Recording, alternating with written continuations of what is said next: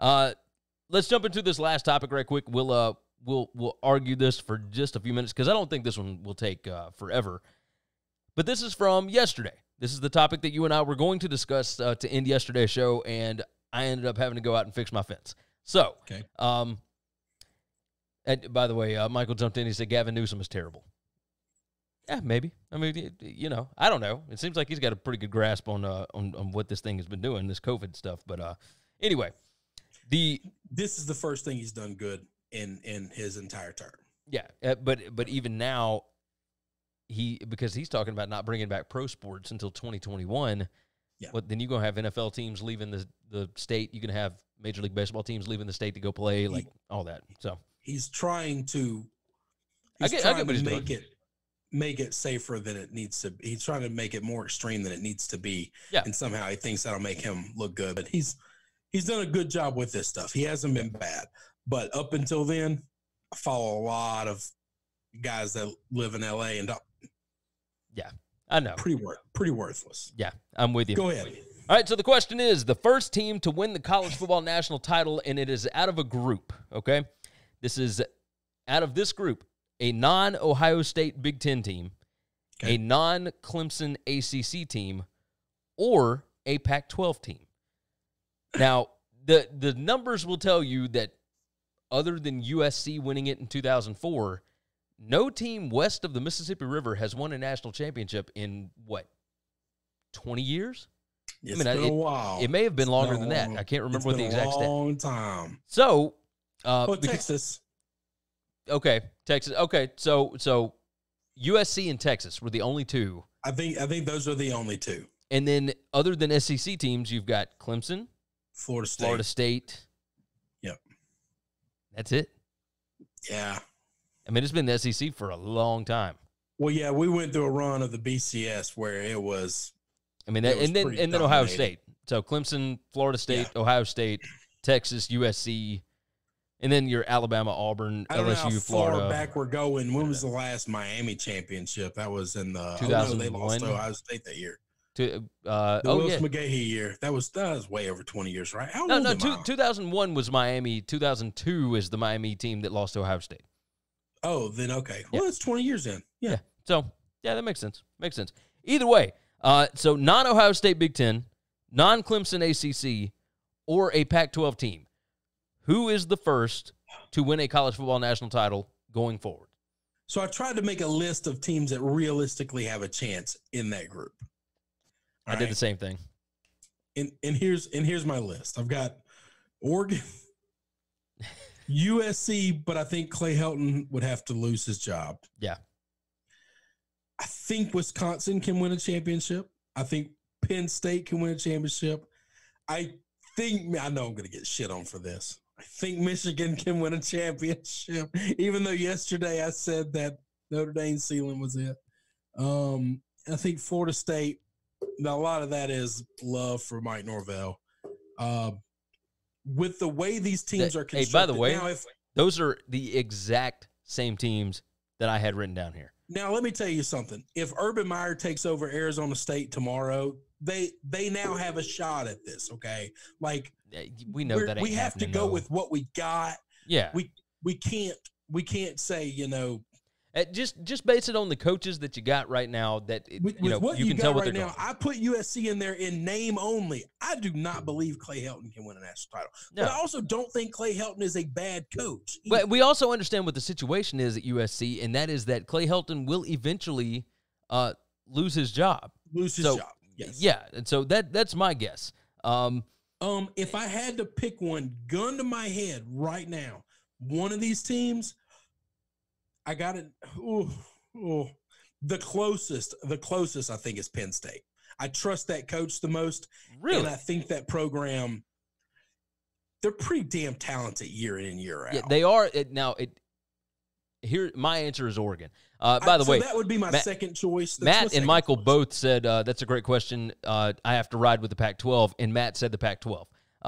Now, we were talking about specific teams. Specific teams, not a conference, not anything. Yeah, we're trying to narrow down specific teams. If you give me the field, I'll take Pac-12. Hey, I get 12 teams. Yeah, but you also get USC and Oregon. I get both of them. And if Chip Kelly just happens to turn things around at UCLA, we don't know that in 2 years UCLA doesn't look like Oregon, and it just took Chip a little while to figure it out. Yeah, but Oregon was immensely talented when Chip Kelly took over because of Michael Light. We don't know in 2 years UCLA won't be able to do that. It's not like talent's not in California. No, that's true, but with as bad as the recruiting has been the last 2 seasons, it's going to take longer than that for them to get to a national point. Oregon is relatively close. They were number 12 in recruiting in the country this past year, number 7 the year before that, number 13 the year before that, and it was still top 20, I think number 19 or 18, whatever it was.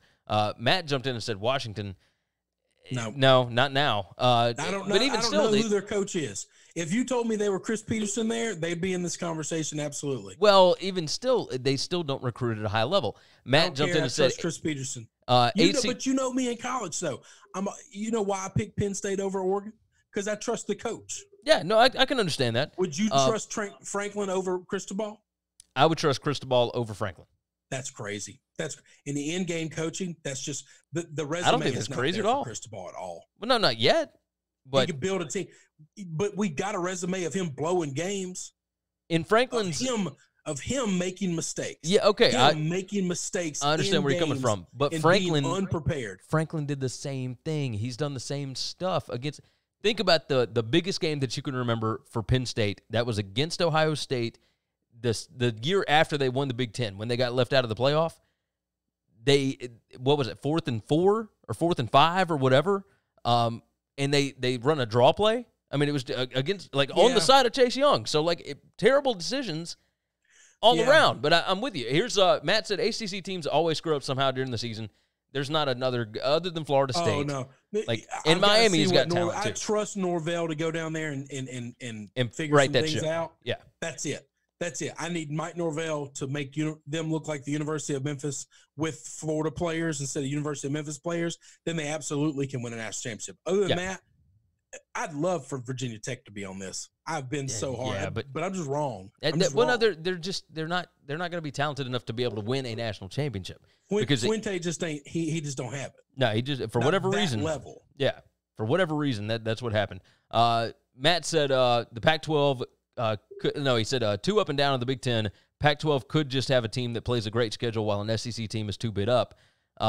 Michael said Oregon probably the closest. I'd like to see Utah, maybe ASU.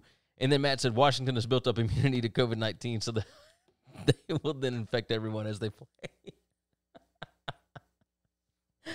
I'm so glad we have these chats, man. I swear. I do think that Oregon's probably the closest. I think if I had a playoff game between teams being even, Franklin and Cristobal, I would take Franklin.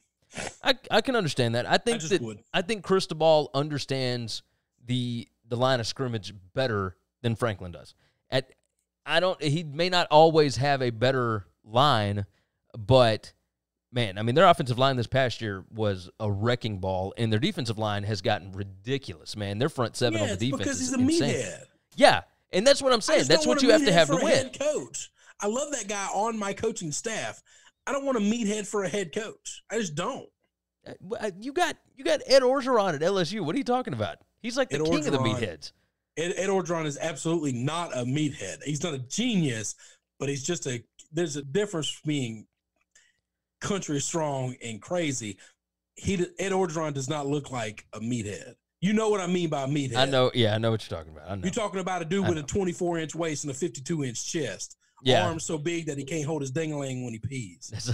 All right? That's Cristobal. That's a meathead. That's a guy that looks in the gym and just stares at himself all day long. I think Oregon is playing SEC-type football right now, and I think that because they play the same style of football as Clemson, LSU, Alabama, etc., if they can persuade enough kids that are out there on the West Coast to come there to be the preeminent program, I think that Oregon can win because I think that the schedule sets up easier for them than it does for a Penn State.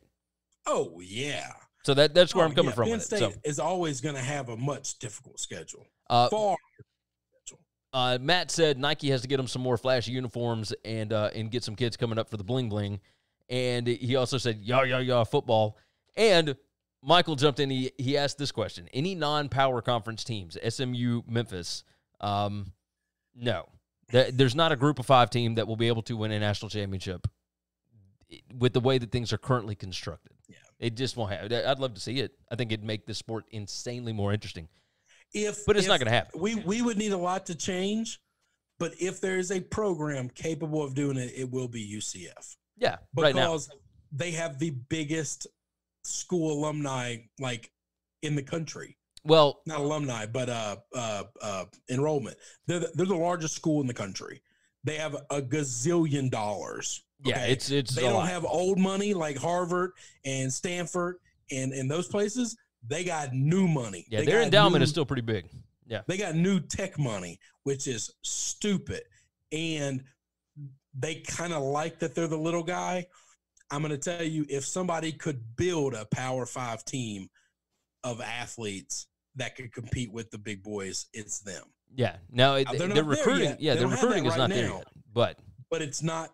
I can't tell you in 5-6 years they won't. Yeah. Now it all depends. I mean, we still don't really know about Josh Heupel. I mean, we got to see what he does. Once again, in 5-6 years, a lot could change. A lot can change. But they're the only program strictly because of their money and location. That's it. Matt said UCF also has the bikini girls. That's true. Yeah, that's true. I'm just telling you, money you have to be in. If you're going to be a small school to win, you have to be in Florida or Texas. I fully believe, or you can't do it because you've got to be able to find 3-star kids that really are 5-star kids. They just couldn't read or nobody could find them because they were in the middle of nowhere. It's what Baylor did. It's what Matt Rule did at Baylor. It was just unbelievable at. I mean, he found talent that wasn't being recruited by everybody else and was able to get them into school. Like that's, and those guys were unbelievable. It's what Mike Norvell graded wrong. Yeah, it's what Mike Norvell did at Memphis. He got the 3 stars that couldn't get into school at some of these other places, the Mississippi Delta kids, and got them into Memphis, and it worked out brilliantly. I mean, my gosh, I mean some of these kids were unreal, and he has turned them into NFL when you're in stars. When you're in a state like Florida, you don't have to leave the state. I mean, you can put together a Power 5, an SEC type school out of just kids in Florida, and hell, I mean, you could probably realistically comb the JUCOs of Florida, Georgia, Alabama, and Mississippi and Louisiana, and load up a team. It just takes. At some point in time, you got to put all those pieces together at the same time. Before we get out of here, I got to correct Michael on something. He said, I'd take the California girls over UCF bikini girls any day. It ain't the same, brother. I've been out there. Man, I've been out west, and it's nice, but it ain't the same as Southern girls. It just ain't. No. And we can have that discussion some other time if we want to get into that. It's really not. But it ain't the same. It ain't the same. You need to come down here, see what we're working with, and then go back on. Now, you got to be careful. See, this Cali girls, I'm going to bet are soft emotionally. Oh, Lord, I don't know this. I'm criticizing people. You come to the South and you talk crazy to a girl, she will beat your ass. 100%. 100%. So it's what toughened us up. Michael said, I hadn't been south past Texas. He said, I'll come down. I've already invited him down to Memphis. Said, bring it on, brother. We would love to have you. All right, we've gone 56 minutes deep in this. This was a fun conversation today. I feel like we're getting better every day. That's my plan. We get the reps in. We keep these conversations going. I love talking about this kind of stuff. We hopefully we'll have Falika on sometime next week, kind of prepping for the draft a little bit. I talked to him last night. We'll invite some more guests on and whatnot, and we'll figure this thing out. But we will keep having conversations that are interesting, at least to us. But if you have any ideas, you want to email them to us, Gary at winningcureseverything.com, Chris at winningcureseverything.com, or just hit us up on Twitter. He's at Chris B. Giannini. I'm at Gary WCE, or you can obviously text the show's account. That's at Winning Cures. We would appreciate that. Make sure that you leave some nice comments, nice reviews. Subscribe to the show. We're on Twitch. We're on Periscope. We're on YouTube. Just go to winningcureseverything.com. It's got everything up there. Everything that you could possibly need. Chris, anything else we need to hit, brother? Yeah, Brian. That is it. All right. We hope you guys have a good afternoon. We will see you all again the same time tomorrow. Thanks for checking out Winning Cures Everything. If you want to keep up with us, hit subscribe on YouTube or your favorite podcast app. Visit the website at winningcureseverything.com, or you can like us on Facebook or follow us at Winning Cures, at Gary WCE, or at Chris B. Giannini on Twitter. Share out the show, leave a nice review, and make sure to comment and tweet at us.